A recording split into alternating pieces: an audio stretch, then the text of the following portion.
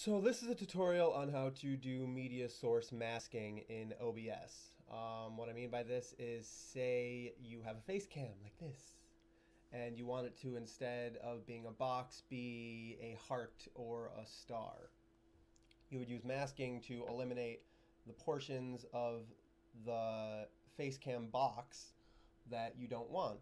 So what you're going to need to do is you're going to need to first determine the dimensions of the media source. Since you're probably going to be using this for a face cam, that's what I'm going to be using. This webcam that I'm using is the Have-It. Not sure what the model number is, but it's a 640 by 480 webcam. So that's the image size that you want to go with. So I've gone ahead and created this black and white image. Now the black and white is key because the black sections are the parts that are going to be removed, and the white sections are the parts that are going to remain. Now, it doesn't have to be a solid image. You could do a dissolving pixel effect or whatever. I just did this as an easy example. So I've already saved that file. Now, what you want to do is you want to select the media source. So as I said before, that's the Have-It. And you want to right-click on it. So right-click, and then go down to Filters. Now, in the Effect Filters box, you're going to want to hit the plus sign to create a new one and select Image Mask / Blend. You can name it whatever you want. So just tutorial. Now, it should default, the type at the top should default to color alpha mask with color channel in parentheses. There are other blend modes, but that's the one we want. Now you want to click on Browse and locate on your computer where you saved the file. I already have that done, so I'm going to select star. Ta-da! As you can see through the background, we have successfully masked the face cam to look like a star. Now, you can do other things, like I have another one here called Staggered Edge, which basically, it's still essentially a box, but it gives it a little bit more of a, you know, thing, whatever, doesn't matter. But there's other things you can do as well.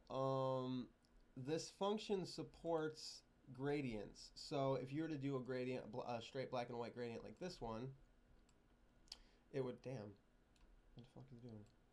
What the fuck? Select the box. Shit, dude. It'll basically just fade in, and that's, what am I selecting? Oh my god.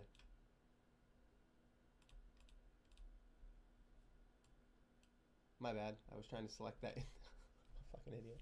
Okay, so like, yeah, if we move this down, you see how it fades up from nothing. That could be useful, especially for people who complain all the time about you can't see anything behind the face cam.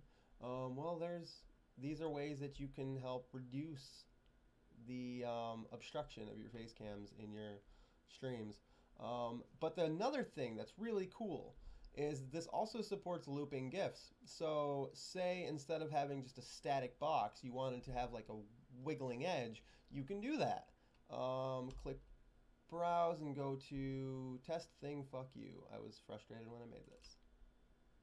Now, as you can see, I've got this waving effect. Now it's really lame, but I was just trying to make something quick to demonstrate this in the tutorial, and so that's pretty awesome. Now I haven't played around with the audio / video filters yet. I'm not sure if you could use a video file as your masking source, but let me see. No, that has nothing to do with that. So yeah, basically you'll have to use a GIF for this. And besides, the video wouldn't be looping, it would just stop at some point, and that's crap. You want it to be looping so it's continuous. But yeah, it's pretty simple. No need for second program. It's all in OBS. If you're not running the newest version, download the newest version and you can do this. I'm not sure when they implemented it, so you may not be able to, depending on which version you're running. There's nothing more to it than that. Thanks for watching. Have fun with it.